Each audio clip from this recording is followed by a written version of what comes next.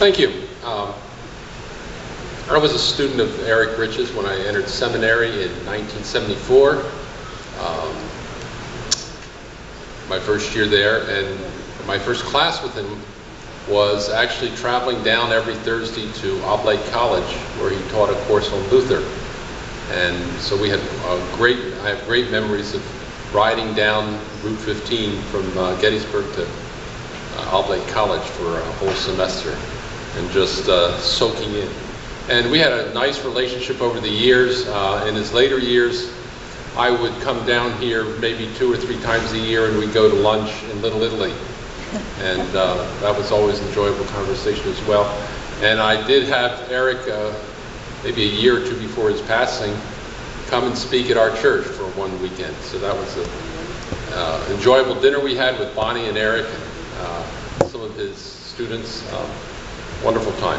About 10 or 12 years ago, I was looking for a way to do one-on-one catechetical programs with people.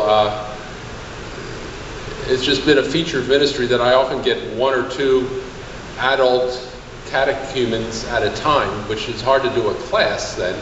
So I was thinking, how can I do a program of catechesis for one-on-one situations? And it struck me that the liturgy of the church has all the elements of the catechism in it for teaching purposes. I mean, the foundation is baptism, of course, but the Lord's Prayer is in the liturgy. The 10 Commandments are implied in the confession of sins, of course, and can be used as a self-examination method, as Luther proposed. There's Holy Communion, and there's the Creed. And that the liturgy itself, with the ancient principle of the way we pray shapes the way we believe, is a catechetical instrument. So I did a question and answer format and developed this, what I call liturgical catechism, and used it in my church. Had no idea of publishing it. But then one of my fellow pastors that I know, Sally Gaussman, she and her husband and I and several other pastors meet every Tuesday morning for morning prayer at St. Peter's in York, not Rome. And she was voicing the same frustration of, I need to teach. I have a single adult catechumen.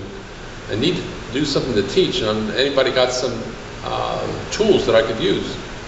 And I said, well, I wrote this thing for my church, maybe you'd like to use it. And Sally loved it and said, you ought to publish this. So that was about 4 or 5 years ago that I sent it off to ALPB, Greg Fryer, and Greg said, I like it, and that began the long process that eventually led to the publication of it last year. So it's here, and I will sign it if you want me to, if you want to purchase one.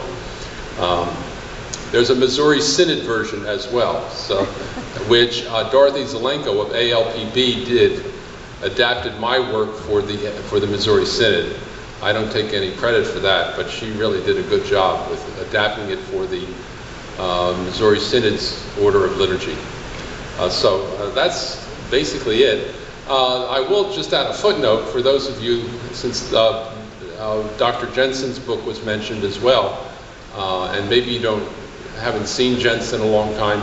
I took some time last Advent to visit him. He's in Trenton, New Jersey. He is basically confined to his house these days because of limitations on his movement. But he is sharp as a tack as ever, wonderful conversation, and he's still teaching. He says he has a seminar at his house. He says the students don't get credit and I don't get paid, but we have a good time. So I just thought I'd throw that in about gents, and